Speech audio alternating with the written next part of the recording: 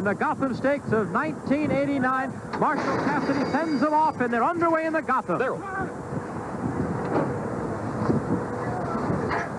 Cantrell Road on the outside of Diamond Donny. Those two are vying for the early lead. Have three on Expensive Decision. Texian on the inside and Easy Goer on the outside as they leave the chute.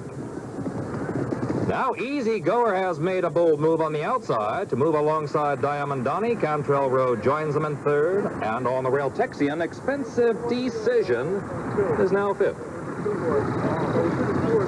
Diamond Donny continues to lead. The quarter has been run in 22 and 2.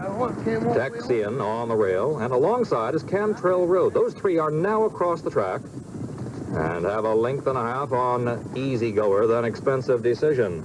The half, extremely fast, 44 and 1. They round the far turn. It's still Diamond Donny, and Easy Goer remains far back.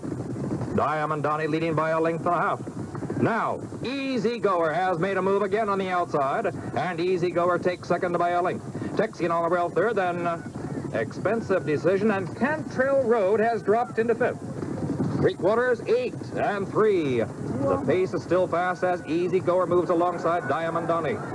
Easy Goer now gets the lead and goes clear by 2. Diamond Donny is second by 3, then Expensive Decision, and Texian. Cantrell Road has been eased.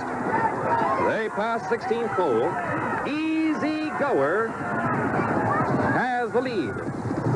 Easy Goer wins by 10. Then Diamond Donny was second and Expensive Decision third in the 7th race, the Gotham Stakes at Aqueduct.